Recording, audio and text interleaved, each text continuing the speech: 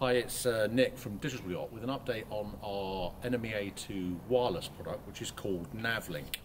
So what NavLink does is connect to a boat's NMEA 2000 network. It can be any NMEA 2000 network, from Raymarine, Garmin, Simrad, Navico, Furuno, whichever system that you've got on board, and it just tees into the backbone using a simple NMEA 2000 connector. It creates a Wi-Fi point on the boat, which tablets and iPads and smartphones can connect to. Up to 7 devices can connect at any one time. And the raw NMEA 2000 data is then transferred across to the tablet for use within apps. So it supports AIS, engine data, instrument data, GPS data, wind speed, depth, all those different things.